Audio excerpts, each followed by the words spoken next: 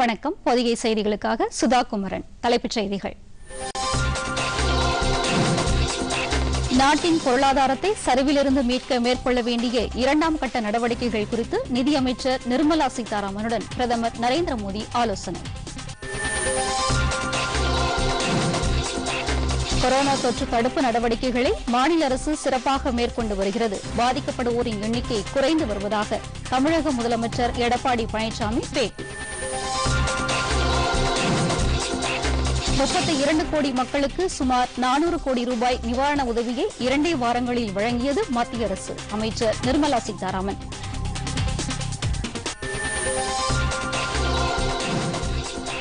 சீனாவிலிருந்து 6.5 லட்சம் கொரோனா பரிசோதனை உபகரணங்கள் இந்தியா வந்தடைந்தது.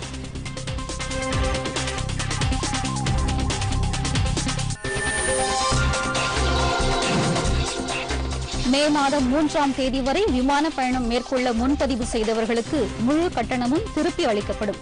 மத்திய சிவில் விமான போக்குவரத்து துறை அறிவிப்பு. தேசிய அளவில் கொரோனா தொற்றின் தாக்கம் தொடர்ந்து அதிகரிப்பு. குணமடைவோர் எண்ணிக்கையும் அதிகரித்து வருகிறது.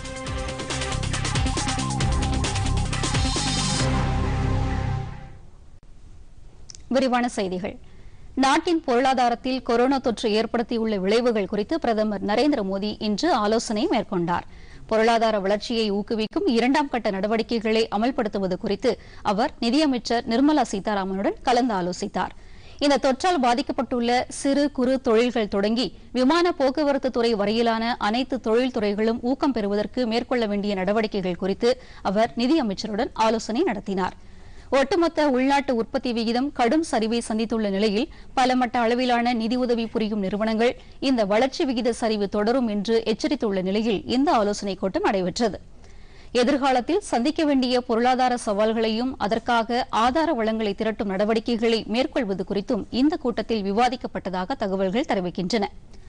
1930ஆம் ஆண்டில் உலக அளவிலான பொருளாதாரம் சந்தித்த மிக பெரும் சரிவுக்கு அடுத்தபடியாக தற்போதைய பொருளாதார சரிவு கருதப்படுகிறது. உலக வங்கி இந்தியாவின் பொருளாதார வளர்ச்சி 1.5% இருக்கும் என்று மதிப்பிட்டுள்ள நிலையில் சர்வதேச செலாவணி நிதியம் நாட்டின் ஒட்டுமொத்த உற்பத்தி 1.9% இருக்கும் என்று கணித்துள்ளது. தற்போதைய தொற்று பரவல் நெருக்கடி நிலை சிறு குறு மற்றும் நடுத்தர தொழில்களை மட்டுமின்றி சுற்றுலா, உள்நாட்டு விமான போக்குவரத்து, வேளாண் துறை மற்றும் அது சார்ந்த இதர தொழில்கள் ஆகியவற்றை பெருமளவு பாதித்துள்ளது குறிப்பிடத்தக்கது.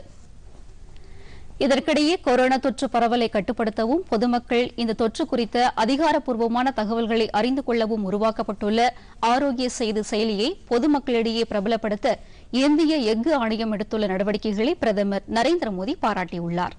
இதன் மூலம் அதிகமான மக்கள் இந்த செயலியை தரவிறக்கம் செய்து பயன்படுத்த வாய்ப்பு ஏற்படும் என்றும் அவர் குறிப்பிட்டுள்ளார். மொரீஷியஸ் நாட்டுக்கு மருந்துகள் மற்றும் மருந்து பொருட்களை அனுப்பி வைத்ததற்காக பிரதமர் நரேந்திர மோடிக்கு அந்நாட்டு பிரதமர் பிரவீன் ஜெகநாத் நன்றி தெரிவித்துள்ளார்.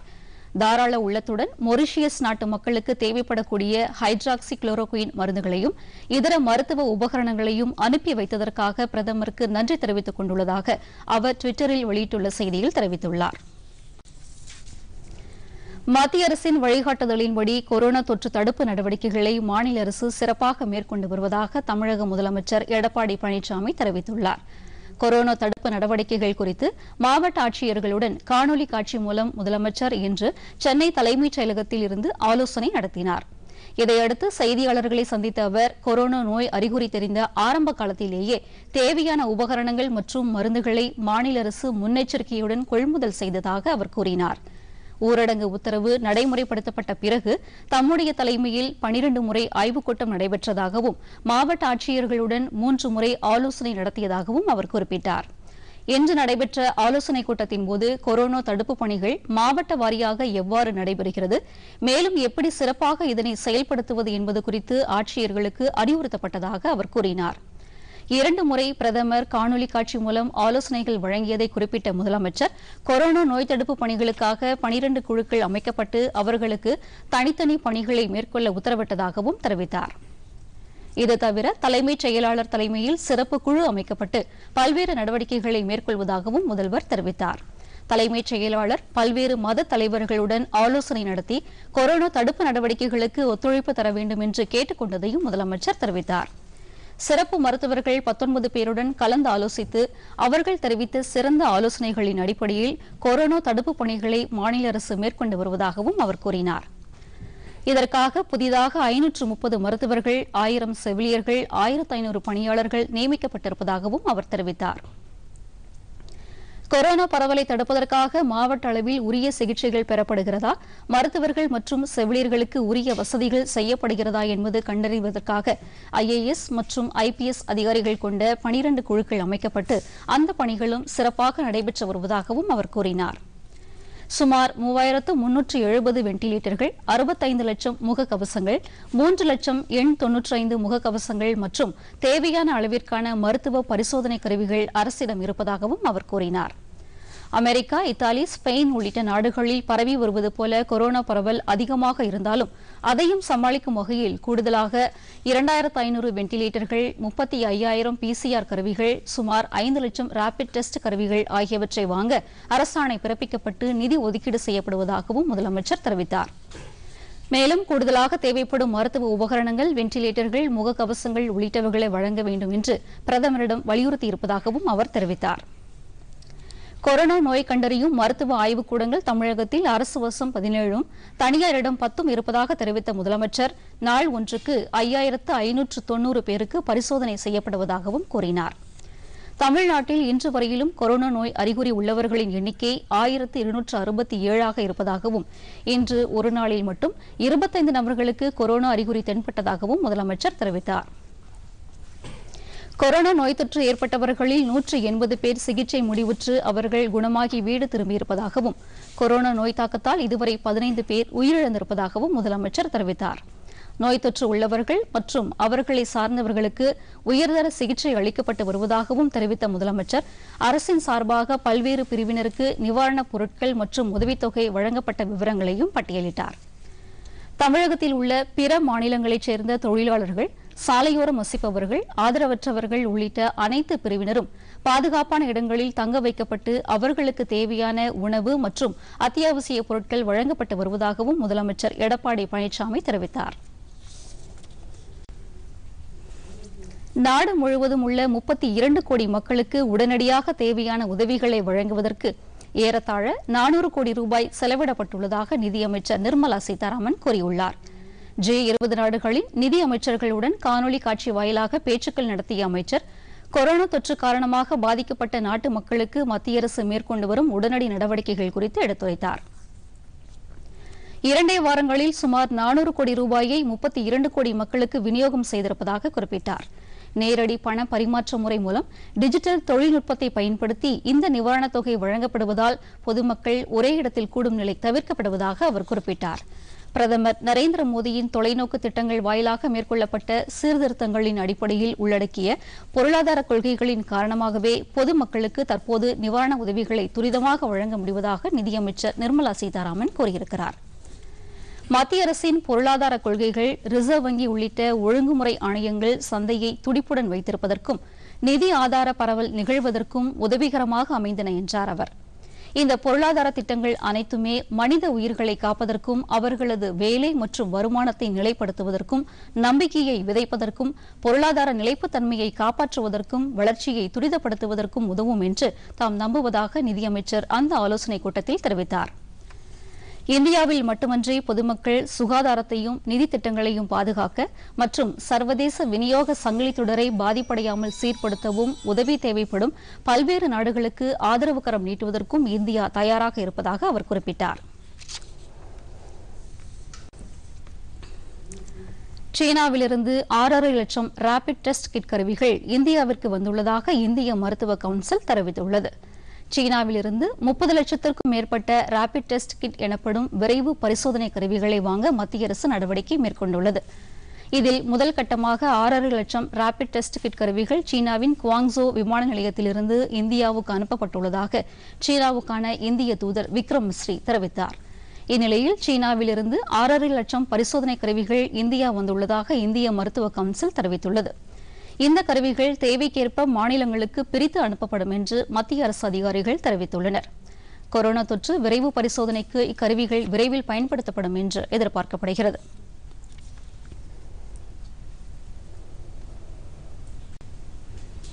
உலகம் முழுவதும் பேரழிவை ஏற்படுத்தியுள்ள கொரோனா தொற்றால் இந்தியாவில் பாதிக்கப்பட்டோரின் எண்ணிக்கை 12,789 உயர்ந்துள்ளது. தற்போது 10,824 பேர் சிகிச்சை பெற்று வரும் நிலையில் 1,514 பேர் குணமடைந்து வீடு திரும்பியுள்ளனர். 420 பேர் உயிரிழந்துள்ளதாக மத்திய சுகாதாரத்துறை அமைச்சகம் தெரிவித்துள்ளது. நாட்டிலேயே அதிகபட்சமாக மகாராஷ்டிராவில் 2,919 பேர் இத்தொற்றால் பாதிக்கப்பட்டுள்ளனர். அந்த மாநிலத்தில் 187 பேர் உயிரிழந்துள்ளனர். தலைநகர் தில்லியில் 1,578 பேர் பாதிக்கப்பட்டுள்ளனர். 32 பேர் உயிரிழந்துள்ளனர். கடந்த 24 மணி நேரத்தில் 17 பேர் தொற்றால் பாதிக்கப்பட்டிருப்பதாகவும் 2 பேர் உயிரிழந்திருப்பதாகவும் தில்லி சுகாதாரத்துறை அமைச்சர் சத்யேந்திர ஜெயின் குறிப்பிட்டிருக்கிறார். பாதிக்கப்பட்டுள்ள 1,578 பேரில் 867 பேர் மருத்துவமனைகளில் அனுமதிக்கப்பட்டிருப்பதாகவும் அவர்களில் 29 பேர் அவசர சிகிச்சை பிரிவில் சிகிச்சை பெற்று வருவதாகவும் 5 பேர் வெண்டிலேட்டர் உதவியுடன் சுவாசித்து வருவதாகவும் அமைச்சர் குறிப்பிட்டார். ராஜஸ்தானில் 1,023 பேர் பாதிக்கப்பட்டுள்ளனர். 3 பேர் உயிரிழந்துள்ளனர். மத்திய பிரதேசத்தில் 1,120 பேர் பாதிக்கப்பட்டுள்ளனர். 53 பேர் உயிரிழந்துள்ளனர். அம்மாநிலத்தில் பர்வானி பகுதியில் 3 மருத்துவ பணியாளர்கள் உட்பட 5 பேருக்கு புதிதாக கொரோனா தொற்று உறுதி செய்யப்பட்டுள்ளதாக மாவட்ட சுகாதாரத்துறை தெரிவித்துள்ளது. ஒட்டுமொத்தமாக பர்வானி மாவட்டத்தில் மட்டும் 28 பேருக்கு கொரோனா தொற்று உறுதி செய்யப்பட்டுள்ளது. உத்தரப்பிரதேசத்தில் 773 பேர் பாதிக்கப்பட்டு 13 பேர் உயிரிழந்துள்ளனர். அம்மாநிலத்தின் ஆக்ரா நகரில் 65 வயது மிக்க ஒருவர் தொற்று காரணமாக இன்று உயிரிழந்ததாக மாவட்ட சுகாதாரத்துறை அறிவித்துள்ளது. நீண்ட நாள் சிறுநீரக பாதிப்பு இருந்ததால் சிகிச்சை பலனின்றி அவர் உயிரிழந்துள்ளார். குஜராத்தில் 871 பேருக்கு கொரோனா தொற்று பாதிப்பு ஏற்பட்டுள்ளது. அம்மாநிலத்தில் இதுவரை 36 பேர் உயிரிழந்துள்ள நிலையில் 64 பேர் குணமடைந்து வீடு திரும்பியுள்ளனர். அங்கு நோய் தடுப்பு நடவடிக்கைகளை மாநில அரசு தீவிரப்படுத்தியுள்ளது. தெலுங்கானாவில் 698 பேர் கொரோனா தொற்றால் பாதிக்கப்பட்ட போதிலும் இதுவரை சுமார் 120 பேர் தொற்றிலிருந்து குணமடைந்து வீடு திரும்பியுள்ளனர். 18 பேர் உயிரிழந்துள்ளதாக தகவல்கள் தெரிவிக்கின்றன.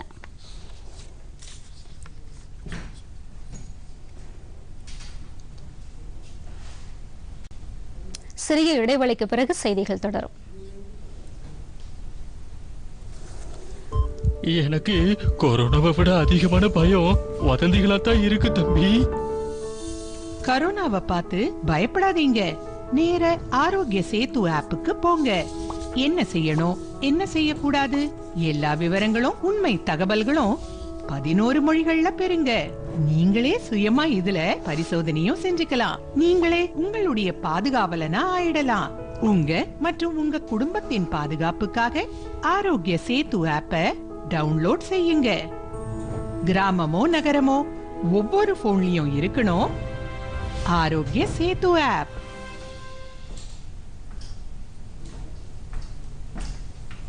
செய்திகள் தொடர்கின்றன. முதல் கட்ட ஊரடங்கு காலகட்டத்தின் போது மே 3ஆம் தேதி வரை விமான பயணம் மேற்கொள்ள டிக்கெட் முன்பதிவு செய்தவர்களுக்கு முழு கட்டணமும் திருப்பி அளிக்கப்படும் என மத்திய சிவில் விமான போக்குவரத்து துறை அறிவித்துள்ளது. கொரோனா தொற்றை தடுப்பதற்காக நாடு முழுவதும் ஊரடங்கு உத்தரவு மே மாதம் 3ஆம் தேதி வரை நீட்டிக்கப்பட்டுள்ளதை அடுத்து அதுவரை விமான போக்குவரத்தும் முழுமையாக ரத்து செய்யப்பட்டுள்ளது. இந்நிலையில் ஊரடங்கு காலவரம்பு முடிவடைந்த பிறகு மீண்டும் போக்குவரத்தை தொடங்குவதற்கான சாத்தியக்கூறுகள் குறித்து ஆராய தனியார் விமான நிறுவன தலைமைச் செயல் அதிகாரிகளுடன் சிவில் விமான போக்குவரத்து துறை மூத்த அதிகாரிகள் இன்று காணொலி காட்சி மூலம் ஆலோசனை நடத்தினார்கள். ஊரடங்கு காலத்தில் முன்பதிவை தொடங்குவது, ரத்து செய்யப்பட்ட விமான பயணங்களுக்கான கட்டணத்தை பயணிகளுக்கு திருப்பி அளிப்பது தொடர்பாக விவாதிக்கப்பட்டது.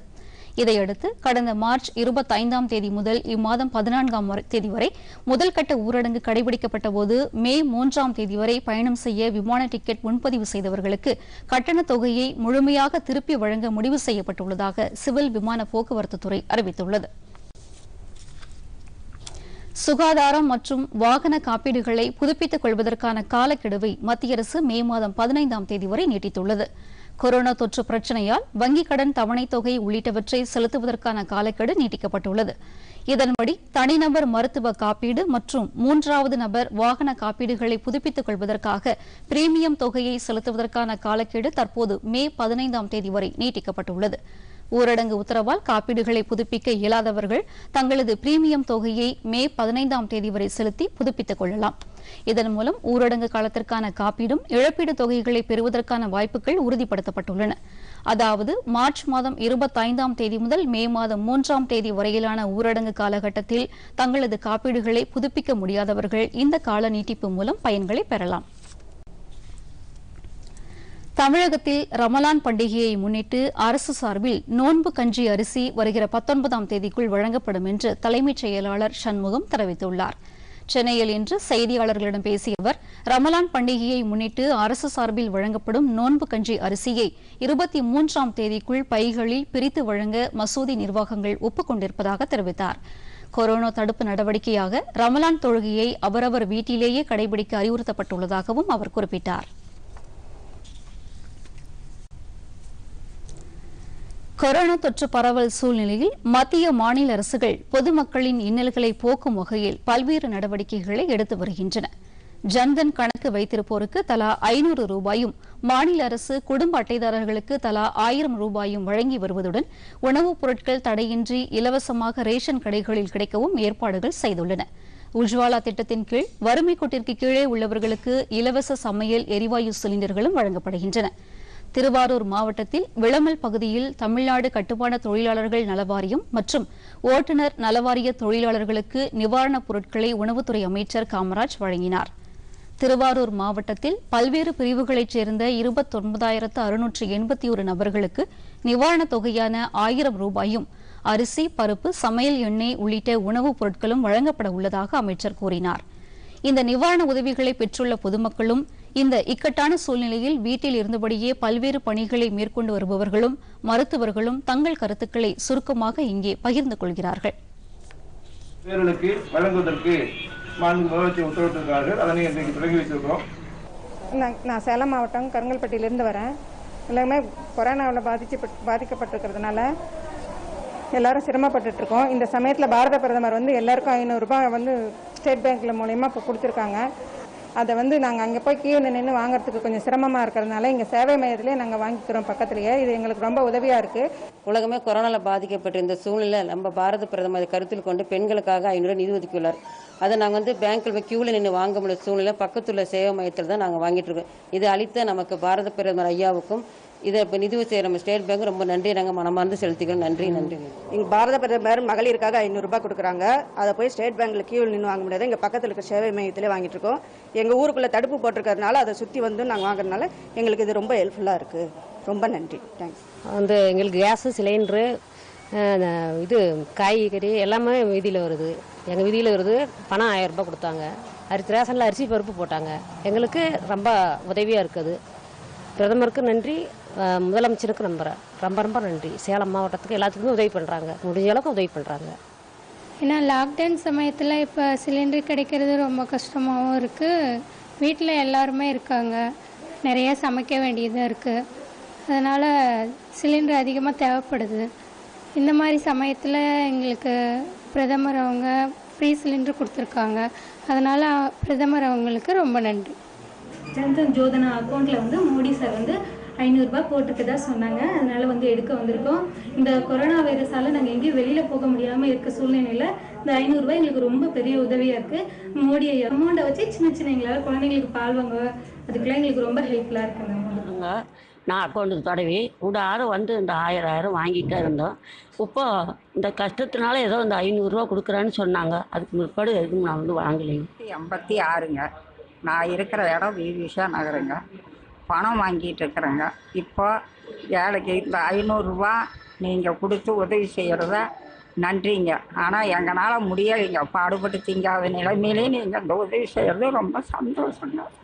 எங்களுக்கு ஃப்ரீ கேஸு கொஞ்ச நாளைக்கு முன்னாடி கொடுத்துருந்தாங்க பாரத பிரதமர் மோடி அவர்கள். அது இல்லாமல் இப்போ கொரோனா வைரஸ்னால ஊரடங்கு உத்தரவு போட்டதுனால எங்களுக்கு எந்த வசதி இல்லை.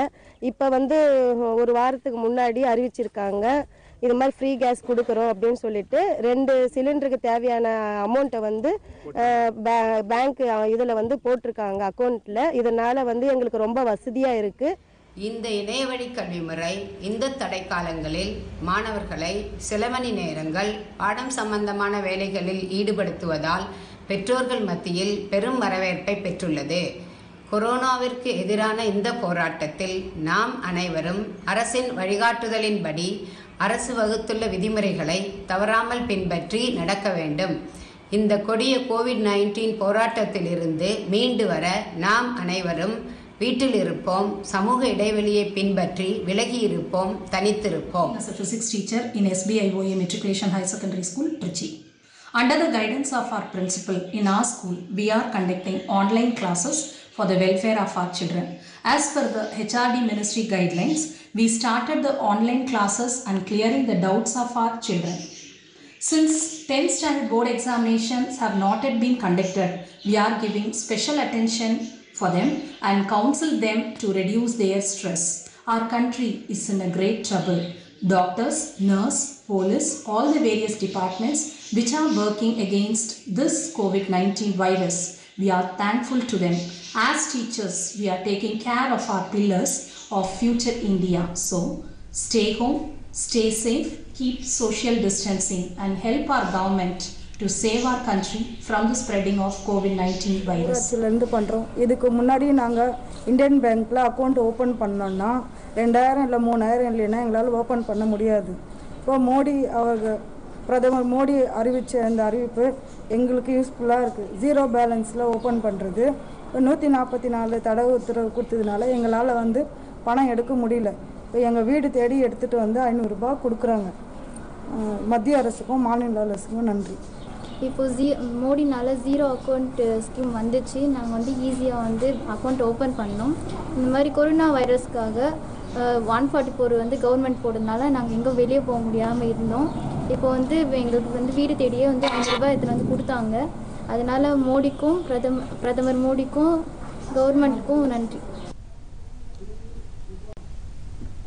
தமிழ்நாட்டில் கொரோனா தொற்று பரவல் காரணமாக மார்ச் 17ஆம் தேதி முதல் விடுமுறை அளிக்கப்பட்ட கல்லூரிகள் இன்று வரை மீண்டும் திறக்கப்படாத நிலையில் மாணவர்களுக்கு தேர்வுகள் நடத்தப்படுவதும் ஒத்திவைக்கப்பட்டு வந்தது. இந்நிலையில் கொரோனா தொற்றை தடுக்க நாடு முழுவதும் ஊரடங்கு உத்தரவு மே மாதம் 3ஆம் தேதி வரை நீட்டிக்கப்பட்டுள்ளது. தமிழகத்தில் அனைத்து கல்லூரிகளுக்கும் விடுமுறை அறிவித்துள்ள தமிழக அரசு அனைத்து செமஸ்டர் தேர்வுகளும் அடுத்த செமஸ்டரின் துவக்கத்தில் நடத்தப்படும் என்று அறிவித்துள்ளது. கல்லூரி மற்றும் பல்கலைக்கழகங்கள் மீண்டும் திறப்பதற்கான தேதி பின்னர் அறிவிக்கப்படும் என்றும் தமிழக அரசு தெரிவித்துள்ளது. தமிழகத்தை தவிர பிற மாநிலங்களில் இருந்தும் அயல் நாடுகளில் இருந்தும் ஏராளமான மாணவர்கள் இங்கு கல்வி பயில்வதை கருத்தில் கொண்டு செமஸ்டர் தேர்வுகள் ஒத்திவைக்கப்படுவதாகவும் அரசு விளக்கமளித்துள்ளது. சுதந்திர போராட்ட வீரர் சுந்தரலிங்கத்தின் 250வது பிறந்த நாளை முன்னிட்டு தூத்துக்குடி மாவட்டம் ஒட்டப்பிடாரத்தில் உள்ள அவரது மணிமண்டபத்தில் அமைக்கப்பட்டுள்ள அன்னாரது திருவுருவச் சிலைக்கு அரசு சார்பில் மாவட்ட ஆட்சியர் சந்தீப் நந்தூரி மாலை அணிவித்து மரியாதை செலுத்தினார். சுதந்திர போராட்டத்தின் போது வெள்ளையர்களை எதிர்த்த வீரபாண்டிய கட்டபொம்மனின் தளபதியாக விளங்கியவர் வீரர் சுந்தரலிங்கம். ஆண்டுதோறும் அவரது பிறந்தநாள் அரசு சார்பில் விமரிசையாக கொண்டாடப்பட்டு வருகிறது. தற்போது ஊரடங்கு உத்தரவு அமலில் உள்ளதால் மாவட்ட ஆட்சியர் மட்டும் சுந்தரலிங்கத்தின் திருவுருவச் சிலைக்கு மரியாதை செலுத்தினார். பொதுமக்கள் யாரும் இந்த நிகழ்வில் பங்கேற்கவில்லை.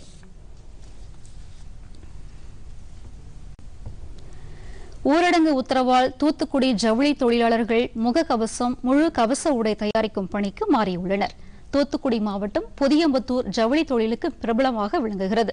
இங்கு தயாரிக்கப்படும் ரெடிமேட் துணிகள் வெளியூர், வெளி மாநிலம் மற்றும் வெளிநாடுகளுக்கு ஏற்றுமதி செய்யப்பட்டு வருகிறது. கொரோனா தொற்றிலிருந்து தற்காத்துக் கொள்வதற்காக முகக்கவசம் அணிவது கட்டாயம் என்று அரசு தெரிவித்துள்ளது. கொரோனா தொற்று காரணமாக ஊரடங்கு பிறப்பிக்கப்பட்டுள்ளதால் ஜவுளி ஏற்றுமதி தொழில் முடங்கியுள்ளது. எனவே தூத்துக்குடி மாவட்ட ஜவுளி தொழிலாளர்கள் மருத்துவ பணியாளர்களுக்கு தேவையான முழு கவச உடை, முகக்கவசம் ஆகியவற்றை தயாரிக்கும் பணியில் தங்களை ஈடுபடுத்திக் கொண்டுள்ளனர். இந்த பொருட்களை திருநெல்வேலி, விழுப்புரம், சென்னை ஆகிய இடங்களுக்கு அனுப்பி வைக்கின்றனர். அரசு அனுமதி அளித்தால் இத்தகைய கொரோனா தடுப்பு உபகரணங்களை அனைத்து மாவட்டங்களுக்கும் தயாரித்துக் கொடுக்க தயாராக இருப்பதாக அவர்கள் தெரிவிக்கின்றனர். தனியார் தொண்டு நிறுவனம் சார்பில் கவச உடைகள், வெண்டிலேட்டர் ஆகியவை திருவள்ளூர் மாவட்ட ஆட்சியரிடம் வழங்கப்பட்டது.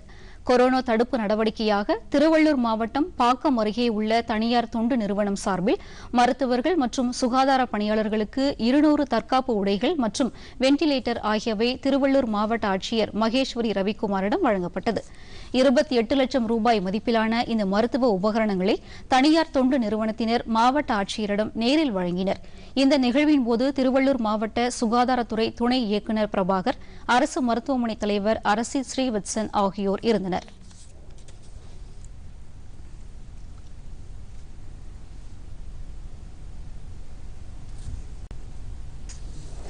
புதுக்கோட்டை மாவட்டத்தில் கொரோனா தடுப்பு நடவடிக்கைகளில் அனைத்து துறையினரும் ஒருங்கிணைந்து பணியாற்ற வேண்டும் என மாவட்ட ஆட்சியர் உமா மகேஸ்வரி கேட்டுக் கொண்டுள்ளார். கொரோனா தொற்று தடுப்பு முன்னெச்சரிக்கை பணியில் ஈடுபட்டுள்ள முதன்மை அலுவலர்களுடன் அவர் இன்று ஆலோசனை நடத்தினார். இக்கூட்டத்தில் பேசிய மாவட்ட ஆட்சியர், தமிழக அரசின் அறிவுறுத்தலுக்கு இணங்க மாவட்டம் முழுவதும் போர்க்கால அடிப்படையில் பல்வேறு பணிகள் மேற்கொள்ளப்பட்டு வருவதாக தெரிவித்தார். ஊரடங்கு உத்தரவு நீட்டிக்கப்பட்டுள்ள நிலையில் அத்தியாவசிய தேவைகளுக்கு முன்னுரிமை அளிக்குமாறு அவர் கூறினார். நியாய விலைக்கடைகள், மருந்தகங்கள், உழவர் சந்தை மற்றும் மளிகை கடைகளில் பொதுமக்கள் சமூக இடைவெளியை பின்பற்றி பொருட்களை வாங்கி செல்வதை உறுதி செய்ய வேண்டும் என அதிகாரிகளுக்கு அவர் அறிவுறுத்தினார். நாமக்கல் மாவட்டத்தில் வேளாண் பணிகளை ஊக்குவிக்கும் வகையில் வேளாண் துறை மற்றும் தனியார் டிராக்டர் நிறுவனம் மூலம் இலவச கோடை உழவு திட்டம் அமல்படுத்தப்பட்டுள்ளது. இதன் மூலம் சிறு குறு விவசாயிகள் பயனடைந்து உழவு பணியில் ஈடுபட்டுள்ளனர். நாமக்கல் மாவட்டத்தில் சுமார் 1,30,000 ஹெக்டேர் பரப்பளவில் வேளாண் சாகுபடி பணிகள் நடைபெற்று வருகின்றன. ஊரடங்கு உத்தரவு காரணமாக போக்குவரத்து நிறுத்தப்பட்டுள்ளதால் அங்கு வேளாண் சாகுபடி பணிகள் தேங்கியுள்ளன. இதனை சீராக்கும் வகையில் தமிழக அரசின் வேளாண் துறை மற்றும் தனியார் டிராக்டர் தயாரிப்பு நிறுவனமான டாப் சார்பில் புதிய திட்டம் அறிமுகம் செய்யப்பட்டுள்ளது. இதன்படி இந்நிறுவனத்தால் தயாரிக்கப்பட்டுள்ள டிராக்டர்களை வாடகையின்றி இலவசமாக உழவு பணிக்கு பயன்படுத்த அனுமதிக்கப்படுகிறது. வேளாண் துறையின் உழவன் செயலி மற்றும் ஜெய் ஃபார்ம் என்ற செயலி மூலம் இதற்காக பதிவு செய்து பயனடையலாம் என நாமக்கல் மாவட்ட வேளாண் துறை தெரிவித்துள்ளது. இதுவரை இத்திட்டத்தின் கீழ் 90 ஏக்கர் கோடை உழவு செய்யப்பட்டுள்ளது. 180042001010 என்ற இலவச எண்ணை தொடர்பு கொண்டும் விவசாயிகள் பயன்பெறலாம் என வேளாண் துறை கூறியுள்ளது. சுமார் 1500 ஏக்கர் பரப்பளவில் இத்திட்டத்தை செயல்படுத்த இலக்கு நிர்ணயிக்கப்பட்டுள்ளது.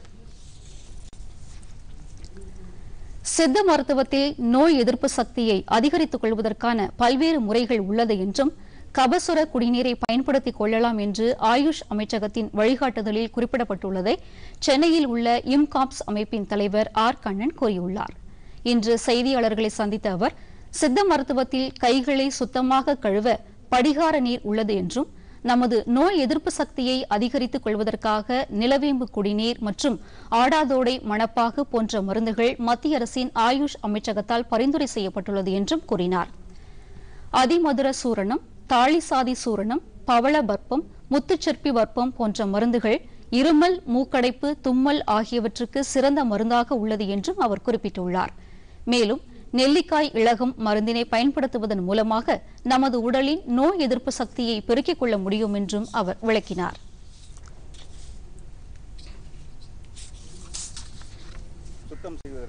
மீண்டும் தலைப்புச் செய்திகள். நாட்டில் பொருளாதாரத்தை சரிவிலிருந்து மீட்க மேற்கொள்ள வேண்டிய 2ஆம் கட்ட நடவடிக்கைகள் குறித்து நிதியமைச்சர் நிர்மலா சீதாராமனுடன் பிரதமர் நரேந்திர மோடி ஆலோசனை. கொரோனா தொற்று தடுப்பு நடவடிக்கைகளை மாநில அரசு சிறப்பாக மேற்கொண்டு வருகிறது. பாதிக்கப்படுவோரின் எண்ணிக்கை குறைந்து வருவதாக தமிழக முதலமைச்சர் எடப்பாடி பழனிசாமி பேட்டி. 32 கோடி மக்களுக்கு சுமார் 400 கோடி ரூபாய் நிவாரண உதவியை 2 வாரங்களில் வழங்கியது மத்திய அரசு. அமைச்சர் நிர்மலா சீதாராமன்.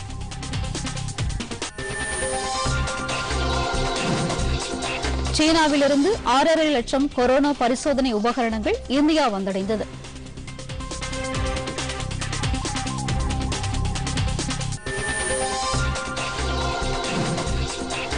மே மாதம் 3ஆம் தேதி வரை விமான பயணம் மேற்கொள்ள முன்பதிவு செய்தவர்களுக்கு முழு கட்டணமும் திருப்பி அளிக்கப்படும். மத்திய சிவில் விமான போக்குவரத்து துறை அறிவிப்பு. தேசிய அளவில் கொரோனா தொற்றின் தாக்கம் தொடர்ந்து அதிகரிப்பு. குணமடைவோர் எண்ணிக்கையும் அதிகரித்து வருகிறது.